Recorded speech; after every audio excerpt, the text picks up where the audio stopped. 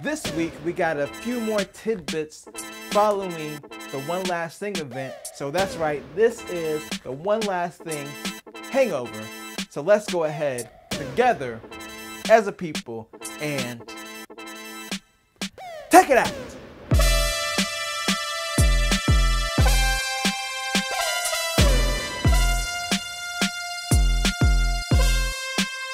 And welcome to our first Sensational Sunday. Ooh, that has a ring to it. It doesn't sound as good as Sensational Saturday. We'll make it work, okay? We'll make it work. This is Mike, and this is Mike Techs It Out. And yes, it is the weekend, so I'm here to talk about the tech news. So I switched it up last week. So on Sunday, I actually had my leather case unboxing, and I moved my news video to Wednesday because I wanted to cover the Apple event. But going forward, my news videos will be back on the weekend. From now on Sundays, a sensational Sunday. And what are we talking about this week? Well, there's three things I want to talk about all related to Apple stuff. And the first thing was Apple had some issues. So my last videos, my reaction to the One Last Thing event, I said, look, talking about new hardware and new software, there's bound to be some bugs. But I ain't know that there was going to be bugs before the hardware even came out. So there was an issue earlier this week around the time when macOS Mojave debuted or was available to download. It basically caused an issue with some apps not loading very fast, loading very slowly, or not loading at all, or just having weird issues. And there was, a lot of Apple services like Messenger and Apple Pay. Apparently it even affected the Apple TV. And it wasn't just users on macOS Big Sur. Apparently it affected Catalina and Mojave too. There was an issue with basically these apps authenticating with Apple server to make sure that they're notarized apps. Apparently it was just having a hard time communicating with the server, according to the Ars Technica story.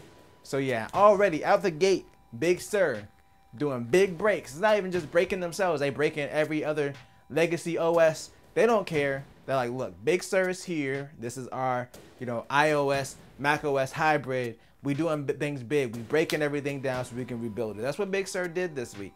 So yeah, if you experience any weird issues on the 12th or, around that time period when Big Sur was dropping on everybody, making their big presence known, it was because of some issues that occurred with the server during the release of Big Sur. But other than that though, I have personally downloaded Big Sur. I just downloaded it yesterday. I haven't had a chance to really dive into it to see what's new. I do like the way that the icons and the OS looks. I'm sorry, I know that there's Mac traditionalists. That's not me.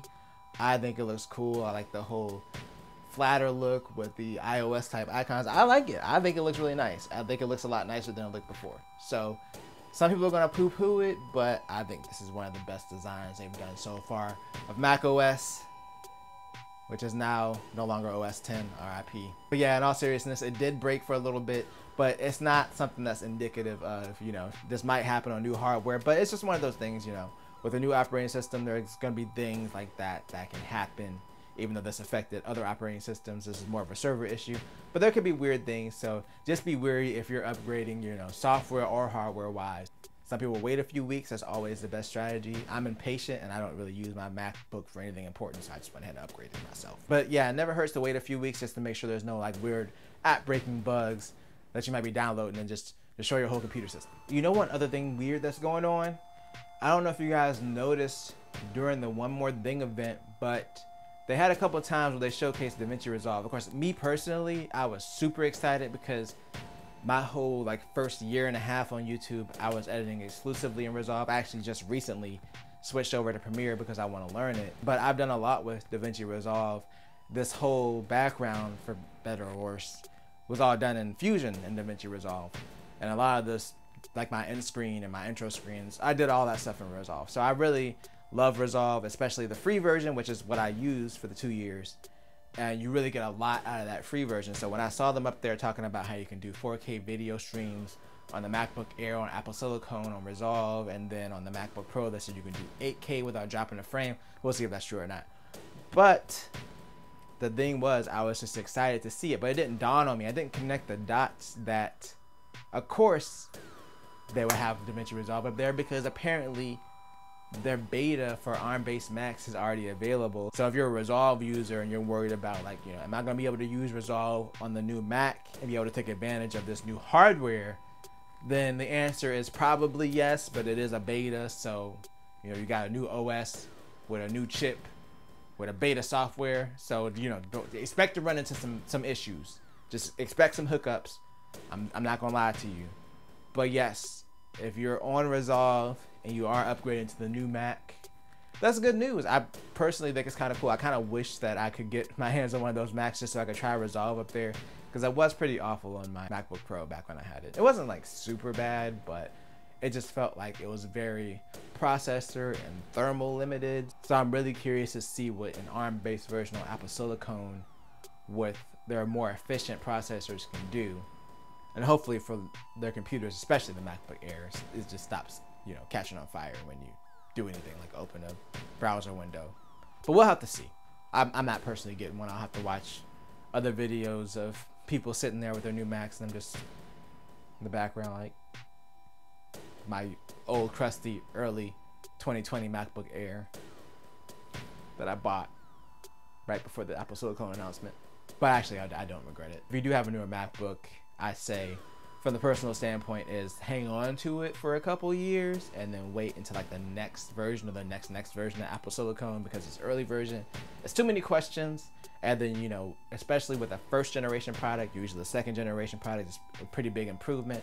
So I will wait, but that's what I'm gonna do with my MacBook Air. Like, it does everything I need it to, and I'm really happy with it. So I'm fine with waiting and have my Intel one and still having the option to run Windows on it if I need to, at least for right now. And the last hangover type thing, and this really had nothing to do with the conference, I just wanted to talk about it, was the fact that Apple TV Plus is now available on PlayStation. So PS4 and PS5, you can now download Apple TV Plus if that's what you're into. There are some good shows up there, I heard. I mean, I personally like the morning show. That's the only thing I've watched up there. I just generally don't watch a lot of TV though, even though we have like subscriptions to everything. I just generally don't have the free time to sit there and watch something, and when I do, I really have to be into it. But morning show was one of those shows that grabbed me. But yeah, if you do have Apple TV Plus, chances are if you bought something recently, you probably have a free subscription or a free trial to Apple TV Plus.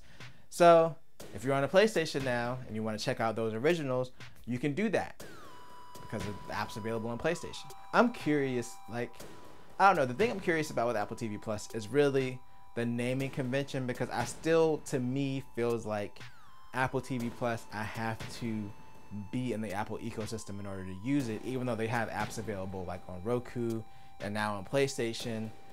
And there are other ways to get it other than having an Apple TV or an iPhone or an iPad.